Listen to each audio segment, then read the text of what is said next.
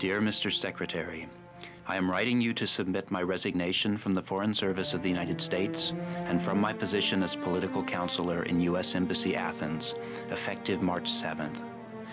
I do so with a heavy heart. Shortly before the U.S. invasion of Iraq, a 20-year senior diplomat at the height of his career resigned from the State Department in protest against the impending war. Service as a U.S. diplomat was a dream job. I was paid to understand foreign languages and cultures, to seek out diplomats, politicians, scholars, and journalists, and to persuade them that U.S. interests and theirs fundamentally coincided. My faith in my country and its values was the most powerful weapon in my diplomatic arsenal.